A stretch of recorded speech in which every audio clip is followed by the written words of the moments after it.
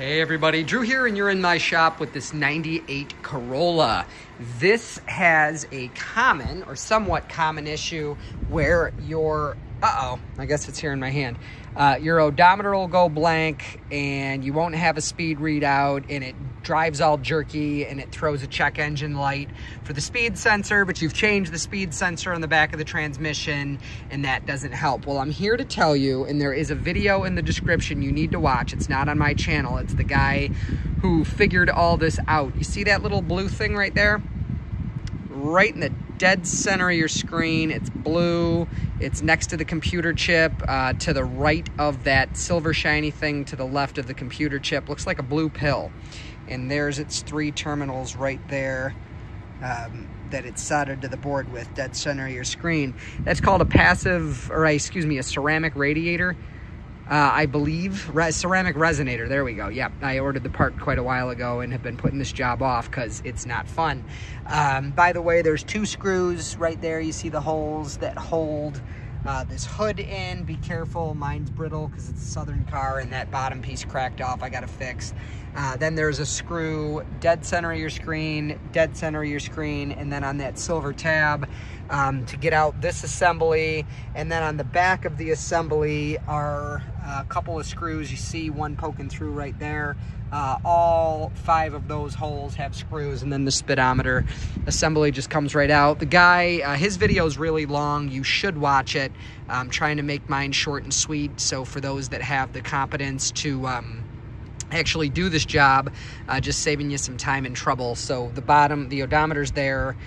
From there, the writing on the resonator points up. There will be a link in the description, at least info in the description, if not a link on where to buy those. This should be a relatively easy job for those who can solder, and it does solve that issue. So that said, it's kind of interesting. They have the revs per mile. Anyway, hopefully this is helpful. And again, I don't want full credit for this here. I'm just showing you how to tear into the car and get to it and giving you the short and sweet. The guy who figured out that it's the ceramic resonator, he deserves credit. You should watch his video and subscribe to his channel. But I'm Drew, and my job is to show you just how doable these things are for yourself. If I could do it, you could do it. I wasn't born with these gifts and talents. They've, I just stuck to something because I had to, and I made it through. So I've been blessed. I hope you are too. But before I sign off completely, I thought I should show you, I do use a butane. Pardon the mess here. It's been a long winter already, and yeah. Anyway, this is a butane. I'll put a link to this on Amazon. This has changed my life. It just heats up so crazy fast. It's actually still on. That's not good. There we go. Heats up crazy fast, does the job.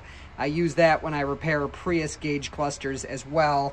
I got this gizmo. I think I got this at Harbor Freight, whatever. It just holds things for you, and it has a magnifying glass. And I just wanted to show you what I did. Like the guy who discovered how to do this, I bent mine back and forth till it fell off. Obviously, I'm going to get that out of there till it fell off on the inside.